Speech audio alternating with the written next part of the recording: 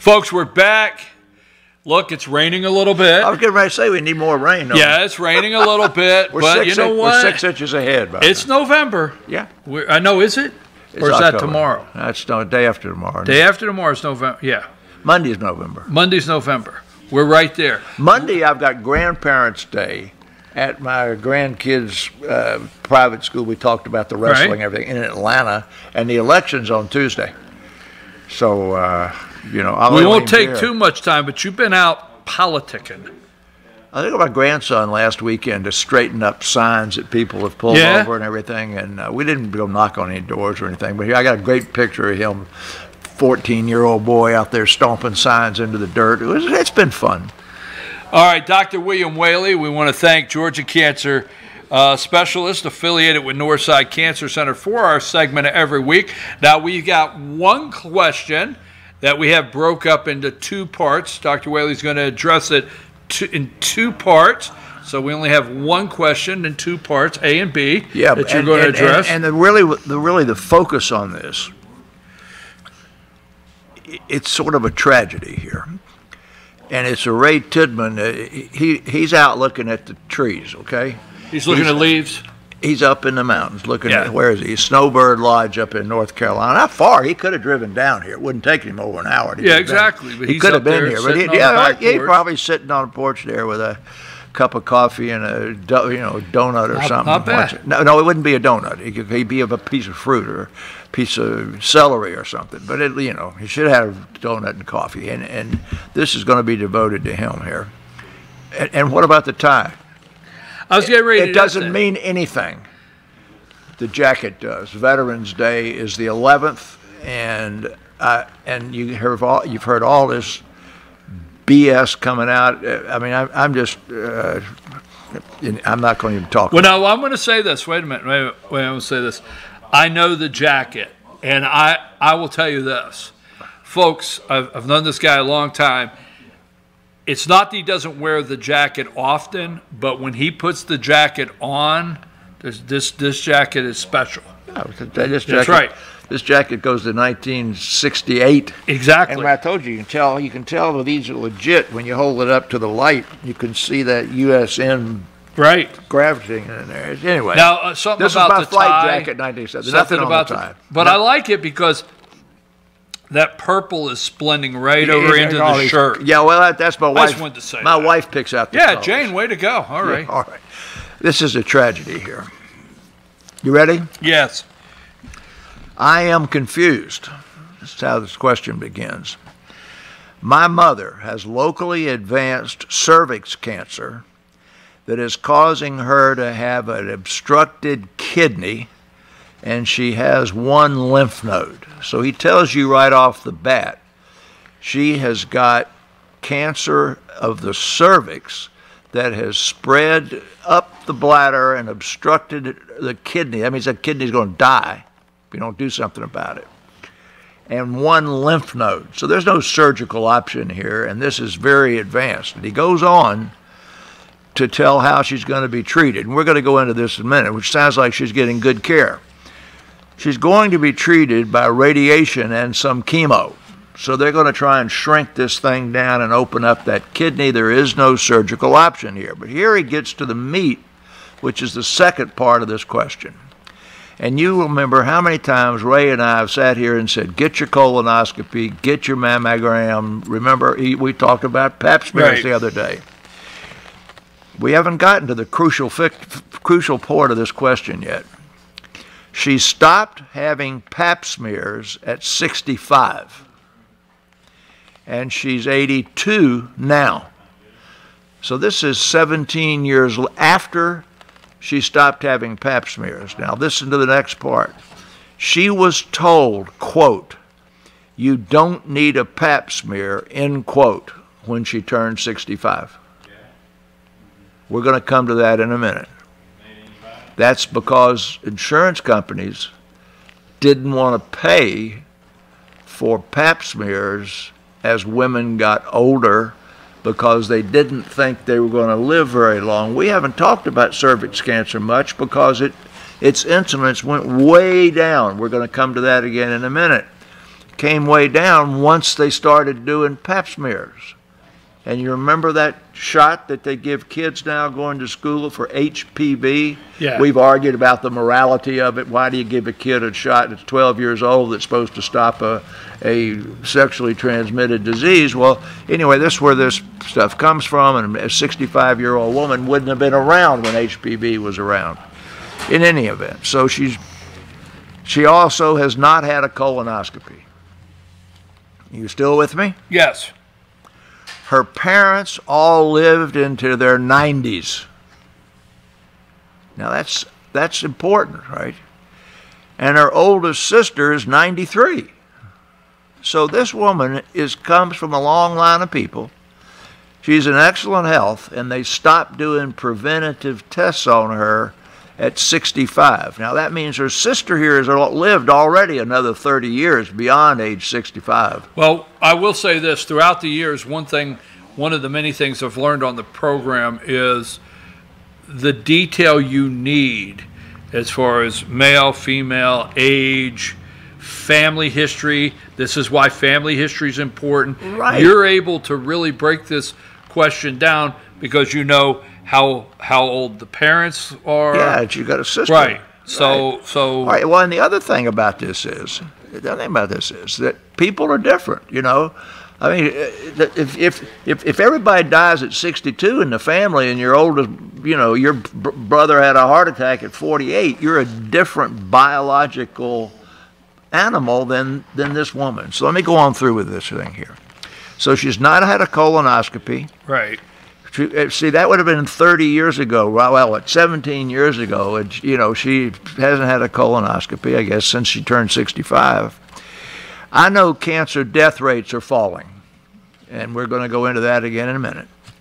And more people are being diagnosed with cancer with screening, as you have stated many times on your program. So what he's saying here is the death rate from cancer is going down. The number of cancer patients is going up. So what does that mean? You're curing more of them, right? All right.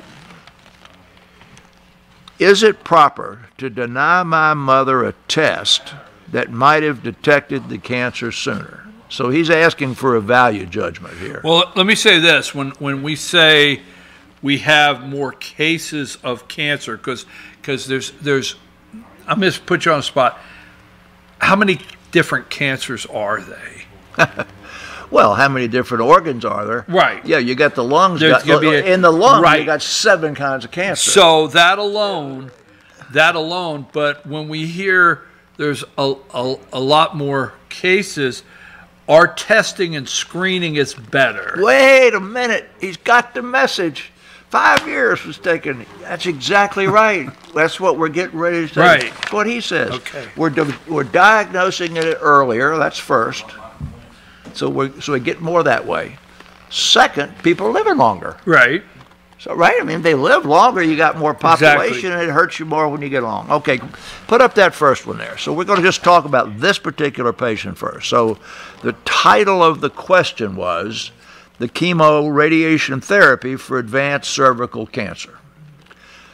There is no surgical option here because to operate on this 82-year-old woman, you'd have to take out her uterus, you'd have to take out her bladder, you'd have to create an artificial like bag for colostomy for her urine, you'd have to take out most of the pelvic lymph nodes. It would be a huge, gigantic procedure, and it would not extend her life 1 second longer than treating her with chemotherapy and radiation. It would change her quality of life because it would ruin her quality Right, it would ruin her quality of life. All right, so pull that one down.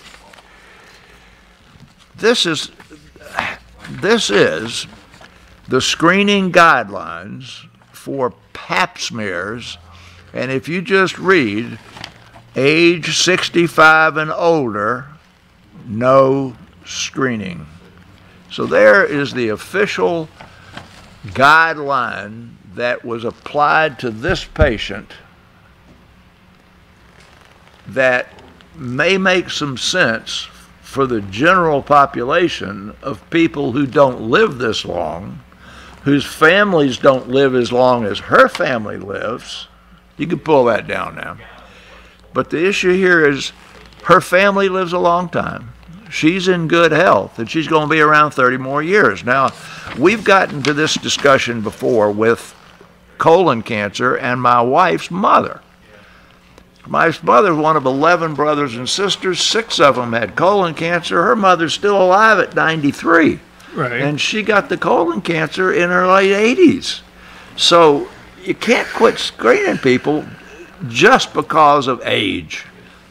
Discrimination, maybe they could get them for age discrimination. Okay, put this next one up because you need to see this a little bit. Cervix cancer blocking off a kidney, that sounds sort of strange. So this is again your anatomy lesson, but you see how the uterus sits there and then the cervix sits right there and right on top of it's the bladder? Yes. Just imagine the prostate. Remember we talked about how the prostate can obstruct the bladder. So if you had a cervix cancer right there and it went to right there, that's where the kidney drains into the bladder. So that's what's happened. You can pull that down now. But what happens is if you block that kidney, whether you block it with a kidney stone that you could remove or you block it with a tumor, if you block it and it stays blocked, it's going to die. So you've got to unblock it. So what they're going to do is give her chemoradiation therapy. It's very effective. The toxicity is not terribly great, and your mother ought to do fine. I cannot answer and will not answer the question, is it right to deprive her?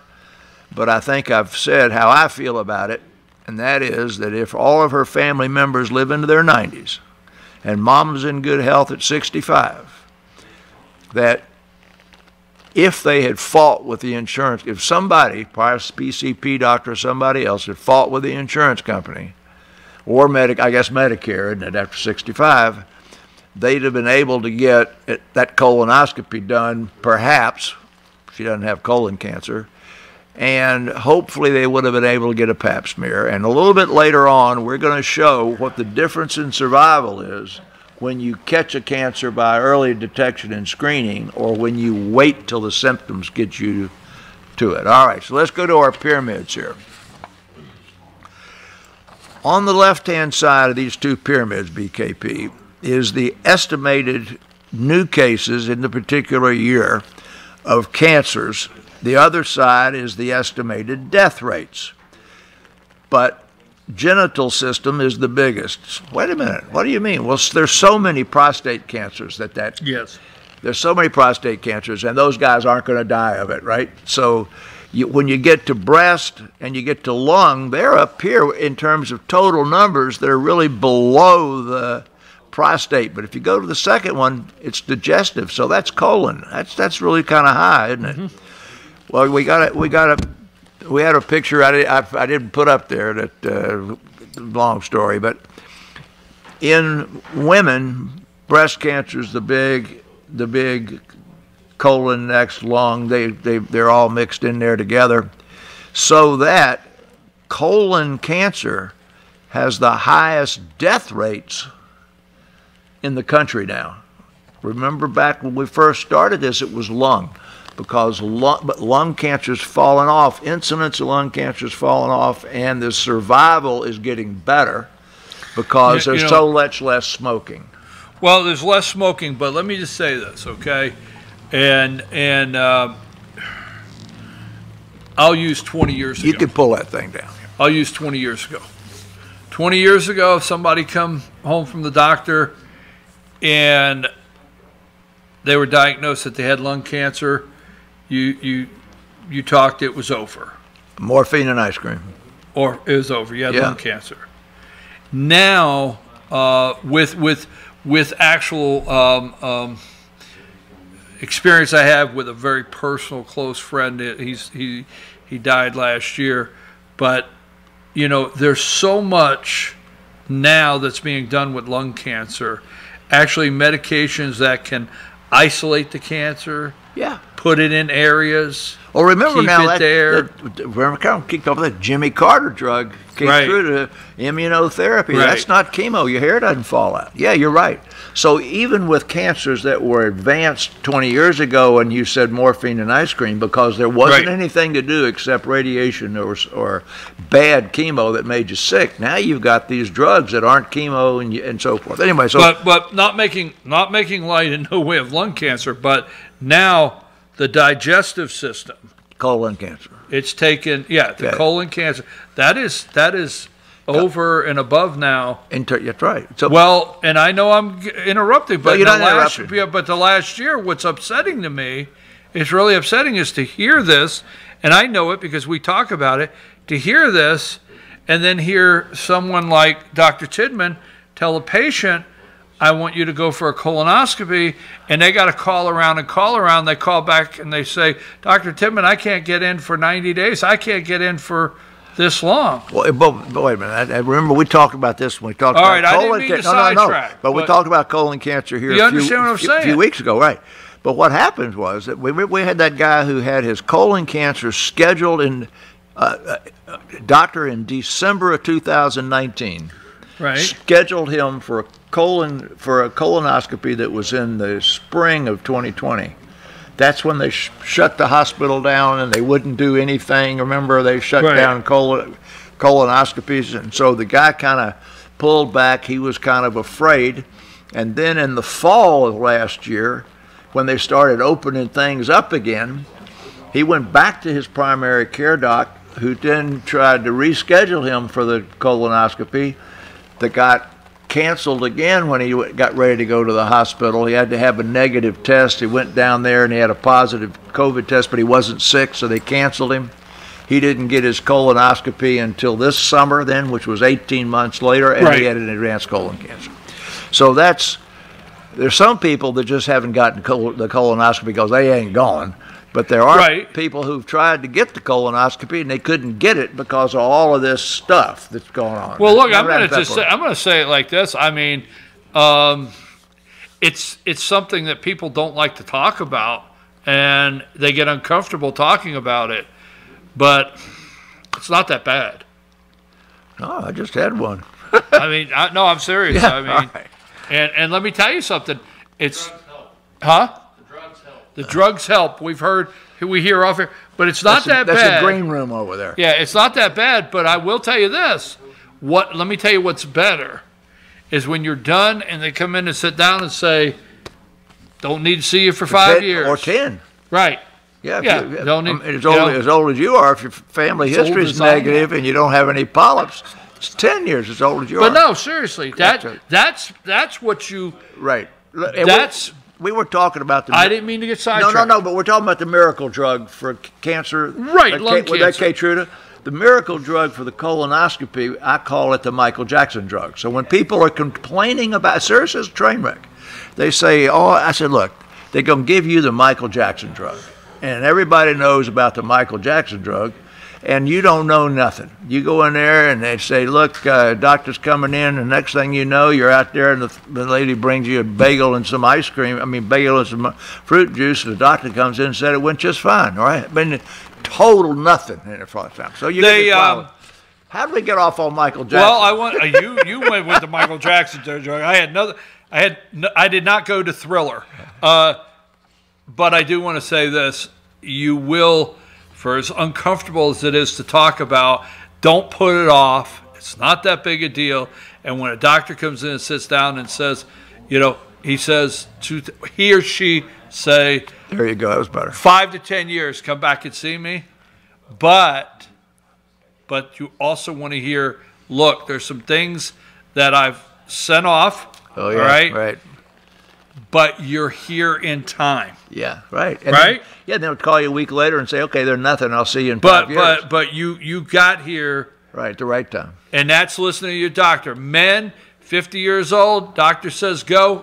Women too. I know I'm getting women too. Yeah, 50 but years old. Ray would talk about men's health and Okay, men. right. But if you had if you have a family history, it's 45. All right, let's go on. Sorry. Show up that Sorry next about one. that. Okay, well, here's the whole thing here. It's not, this cancer death rates have declined for everybody. women, Right. mid, children, adolescents, young adults. All the cancer death rates are going down because we have better treatment. Now, the cancer incidence rates, as I just showed you, is going up because we have better screening. Okay, so now let's put up, this is that one there, it's got the two. All right. So if you look at the men's cancer, the biggest chunk is prostate, Yes. right? So if you look at the women's cancer here, the biggest chunk is the breast. Right. All right, so after you got that, you got what? That colon and rectum is 8.5% of men, 8.5% of women. So when you start adding those together, and then you get to the fact that this prostate cancer doesn't kill very many people, lung is 13 in women, and lung is 12 in men. Did you hear that? Yes. Lung is 13% in women, lung is 12 in men. You can pull that down now. There's something to be said there, isn't there? Because back 20 years ago, lung cancer was a male disease. It was the World War II Korean vet smoking cigarettes that he got free in his little pack of MREs and K rations, they called them then. And then in the 50s and 60s, women became emancipated, and they had the anti-war movement, and the no brassieres, and the free love, and the, what do you call it? What's the name of that rock and roll concert? Woodstock and all that. And so women began to smoke. Oh, okay. I was wondering when we were going to get to the lung cancer. Women, I wonder when Woodstock, you know, and the band The Bra was going to get all that. But the whole liberation movement for women, they smoked. Okay. So then lung cancer began to pick up for women, and they didn't catch men until the last, well, what, 3 or 4 years, and now women and men are about the same. There's not much difference between 12 and 13%. All right, so let's go to the next one. This big old long thing here, I won't bore you, but if you looked at this over time, this is the number of cases per 100,000 population. This is a big old long chart, but this big old spike in prostate cancer corresponds with the invention of the PSA test. Yes, yes. Clearly, all right? So now you look down here with colon, lung, breast, they're kind of just sliding along, but the breast cancer detection rate starts going up with the time of the PSA. What was that all about? It was better mammography that was given to more people because they put it in vans, and the churches took it out to the community. You can pull that down now. And the detection rate went up because if you go back to the 1970s, really only the privileged women would get a mammography. And then St. Joseph's Hospital and Northside. But that has changed over the years because I go in, I had to go in to a doctor's office, a medical center the other day, and I see billboards and things like that they now are offering an 3D or a mammography that is just really now high tech. Yeah. Which one is that? The new one there are several different ones, but you just, if you look around, the hospital up here in Blairsville, the hospital over in Murphy, North Carolina. I wore my pink shirt last week, didn't I? I wore my breast cancer pink shirt last week. In this month, these different hospitals will have a screening mammography for people with no insurance for maybe $50, so that you can take advantage of it. And people that don't have the $50, frequently they'll take a mobile mammography unit in an 18-wheeler, and they'll go to a housing project, let's say. Now, up here in the mountains, that's not appropriate because we don't have housing projects. But in the big cities, they'll go to a housing project or somewhere where the minority people that don't get good medical care can have a mammogram. That's the point. So in that chart, we just pulled that down. That's how the breast cancer gets diagnosed. Now, the lung cancer diagnosis stayed relatively flat, but the old lung cancers were being diagnosed, as you said earlier. It was lights out. because they had to get symptoms and start coughing up blood or have pain. And now we have that screening lung CT that even Medicare pays for, that if you have smoked up to 40 package years, which means a pack a day for 40 years or 2 packs a day for 20 years, you can get that CT scan. So we're diagnosing lung cancer earlier, and we have better treatments. So you get more lung cancers and you get fewer people dying from it.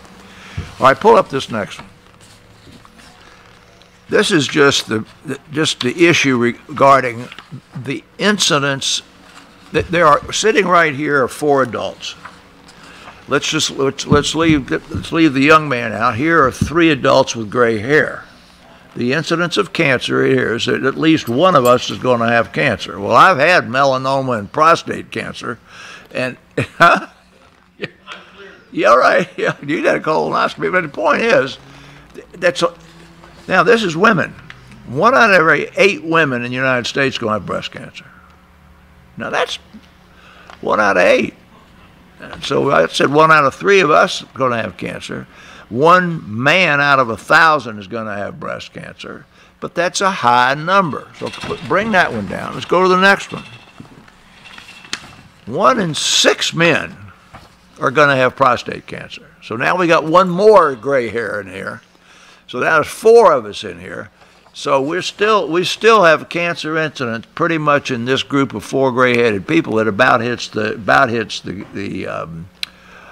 expected incidence. Okay, you can pull that one down. You remember in that pyramid we had that yes. How many of those cancers were skin? Mm-hmm. Well, I've had a melanoma.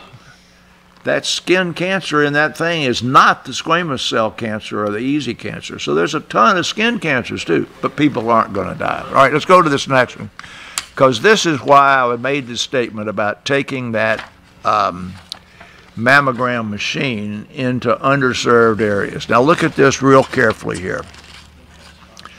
The incidence, this is just cancer incidence in, let's say, all races. It's 104 cases and 19 deaths. So that means 1 out of 5 patients with cancer in all races are going to die. But when you get to non-Hispanic blacks, look at that number, 171 and roughly 40%. When you get to totally Caucasian, the number is down to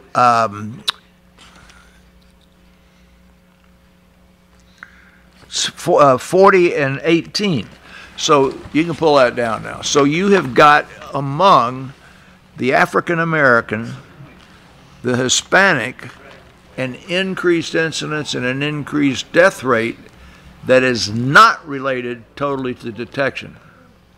And you remember all those, who's that famous black actor that does the prostate cancer ads that brought the attention of, always on the TV, but it is a much bigger problem, breast cancer and colorectal cancer in African Americans than it is in European Caucasians. So that idea that you've got to go out and work to find these malignancies in the underserved population is an obligation on the healthcare system, and Northside does it, and what's that thing over there? Erlanger does it over there at Union General and over there. They make an effort to find the underserved community. So here's that one we want to look at about the screening and the not screening. So with screening, this is just illustrative. With screening, you would make the average cancer diagnosis at age 60. That's average cancer. And the 5-year survival rate is essentially 100%, meaning that if you wait until your lung cancer causes you to cough, or your colon cancer causes you to obstruct or bleed, or whatever it is, that's without screening, you're diagnosed at 7 years later. So that's not hard to figure out, is it? If you can diagnose colon cancer with a colonoscopy, but if you're going to wait for it to grow enough to cause pain or bleeding, that delay is 7 years. That's the delay in breast cancer between the time you could find it on a mammogram when it's as big as a grain of sand and get big enough to detect. That's 8 years. So once you've done that, then the 5-year survival rate untreated goes way down. Okay, you can pull that down. So that is the reason that woman, well, that's how it goes back to this poor woman with the cervix cancer. She should have been allowed, or somebody should have fought for her to get that pap smear. Yeah. Okay. The last thing we're going to show is this, and you don't have to be a rocket scientist to know that if you did, this is survival rate with stages. That if you wait until your colorectal cancer has a lymph node, or your prostate cancer is big enough to cause obstruction, or your breast cancer is big enough to feel rather than catch by mammography, all those advanced stages, that your 10-year survival goes way the heck down. You can pull that down. So to sum up this one case that's got two different issues in it, the patient with the cervix cancer, we understand why it blocked the kidney, why she's in this trouble, and if she had had a pap smear, she probably would have diagnosed this 7 to 10 years earlier. And yes, Mama's getting good treatment. And then secondly, Dr. Tidman's not here, but this drives home his go get your mammogram, go get your PSA, go get your colonoscopy, because we are underutilizing the diagnostic procedures that we have to make early detection. And the second part of his question was, we know that death rates are falling. Death rates are falling because we have better treatments, as you were talking about with the lung and the Jimmy Carter drug and so forth. So I think that was a great question he asked. I can see the desperation in it. And when he says he's confused, I think he had a good right to be confused.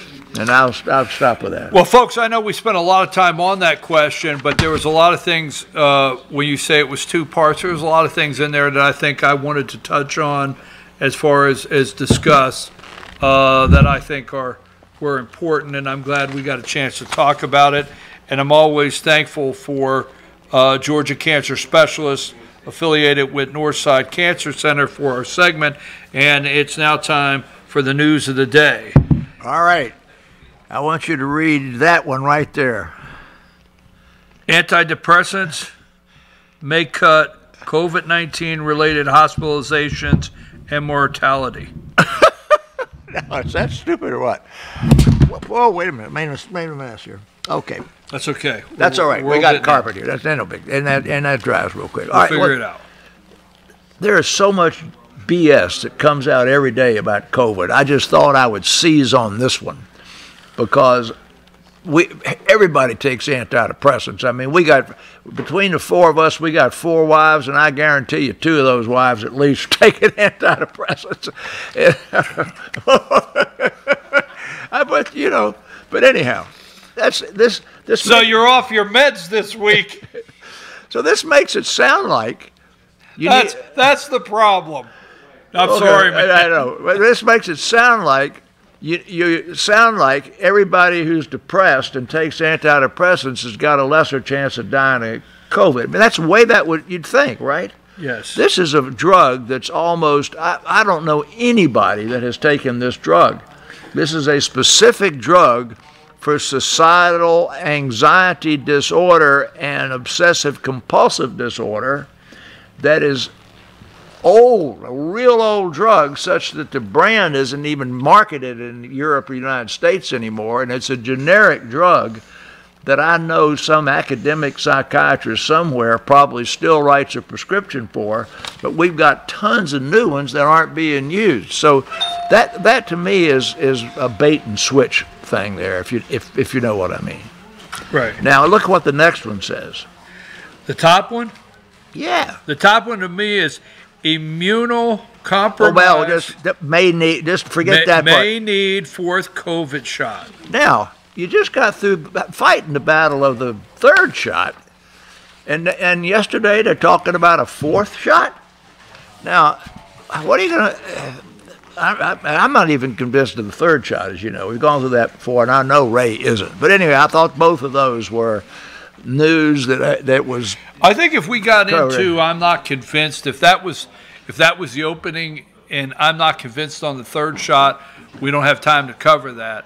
I am going to say this, and this is my personal opinion, so that way it's not the opinion of anybody or the sponsor itself.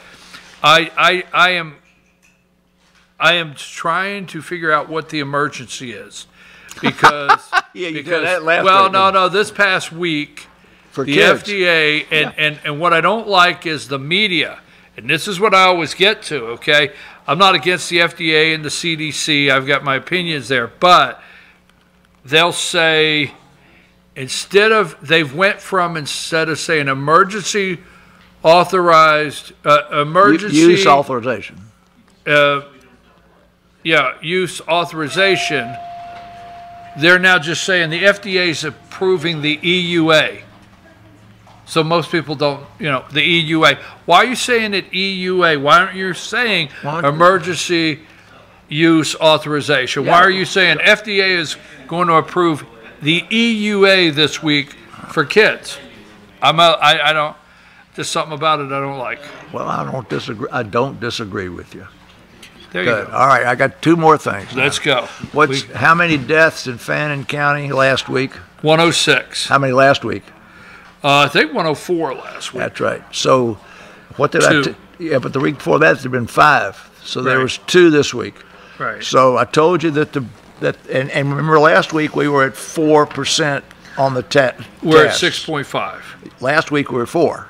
Right. We're at 6.8 this week. Right. So the positive test rate went back above 5. Right. But I'm not going to think there's much difference between 6.8 and 4.5. Right. So the death rate, as I predicted 2 weeks ago, is falling. Right. And it was a big news item today that Ohio had more deaths last year than births for the first time in recorded history. And they're not the first state to do that. There was another state. Yes, right. Now, and they're attributing that to the excess deaths from COVID. They might be, but we've been at a spot where this country has had a very thin margin of population stability in what I consider to be long-term American socioeconomic groups, that the growth rate in this country has been from immigration, right? Right. And been from societal groups with a high birth rate, which generally are not the population of the state of Ohio. Might be the population of Texas, or might be the population of Chicago, but not basically the state of Ohio. So that is a socioeconomic, there's a lesson in there that we won't go into, if you know what I mean. Yes, I do. And folks, we thank you very much. Georgia Cancer Specialist affiliated with Northside Cancer Center for the segment. I am seeing all the trick-or-treat candy come in, so I think I'll go on break. We got... Is it trick or treat? Trick or treat. Trick or treat here at Hey, Circuit is tonight World. Safe Zone or is that tomorrow? Tomorrow. Okay. Safe Zone tomorrow night, right? In Blue Ridge. I think so, yeah. Many of you have Safe Zone. Thank you, Dr. Whaley. We always know we got to get you out of here because you might be late for work. I might be late for work. Go out and vote if you live in Blue Ridge and vote for Dr. Whaley. Next. I'm not supposed to say that, but I just did. That's okay. Say it. Say it. Just say it. Next Tuesday, right? All right. Next Tuesday. Get out and vote everywhere. Dr. Whaley, you have a nice day. All-Star political panel right after this.